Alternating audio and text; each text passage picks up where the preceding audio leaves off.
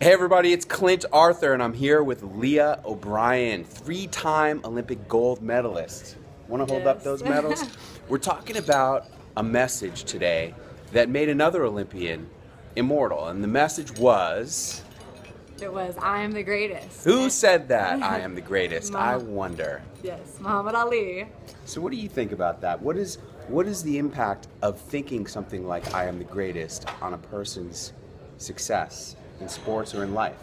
I think belief has everything to do with it. If you believe you can, you are so much more likely to accomplish those belief sets, and you're willing to put in the time, the work, the effort, the passion behind it that it takes to actually get to the top. That's another thing that's part of it. If you kind of have that mindset, it drives, it pushes, and you will not settle, even in the hard times, especially in the hard times. Lee is one of the greatest motivational speakers I've ever seen. If you've not had an opportunity to have her speak to your group or your organization, check out her website, leah20.com. Yes, it is. All right?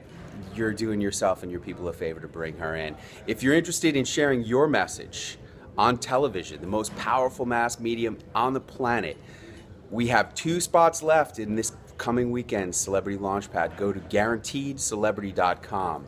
I would love to see you on television.